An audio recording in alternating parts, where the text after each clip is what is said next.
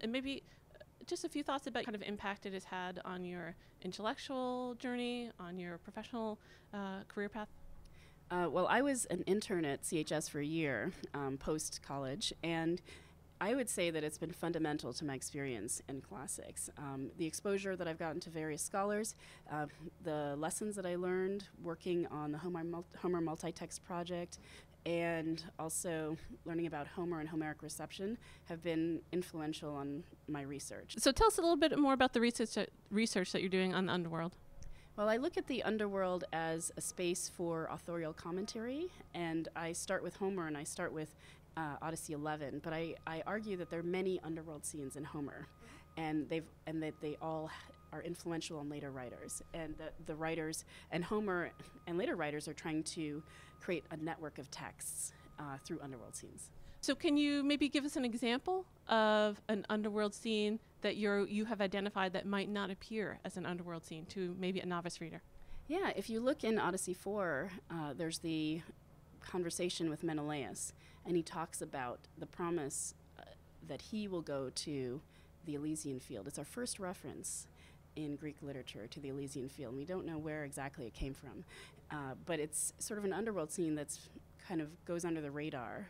But Menelaus has promised this blessed afterlife, sort of a life after life, and that's really exciting. And so I connect that to the promise of an afterlife that appears in Book 24's underworld scene to Achilles, where he lives with other heroes in this blessed space where they're having conversation and enjoying eternal conviviality.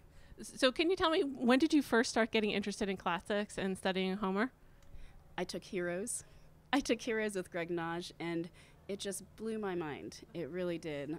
Just talking about the hero's journey and talking about how he comes up against different systems of values and how those values change, and then how that hero, different hero like Achilles or Odysseus, how they become re-envisioned with each generation and even into the present day. So that course was really influential for me pursuing classics at all.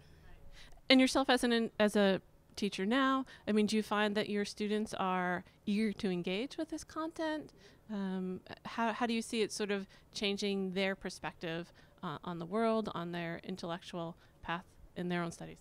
Yeah, I teach Homer and Heroes and Epic very similarly to Greg Naj, and I think that I relate individuals' experience to Achilles' experience or Odysseus' experience. People, I let them know Telemachus is not.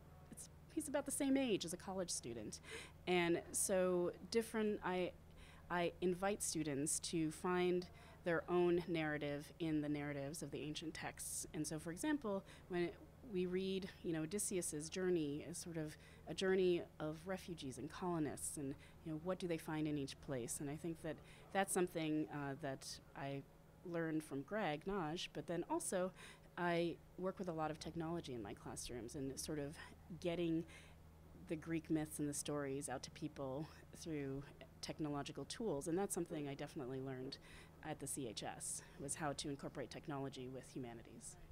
Suzanne, thank you so much for joining us. I really appreciate this conversation. We look forward to learning more about your research and to sharing that with the wider community at CHS. Thank you.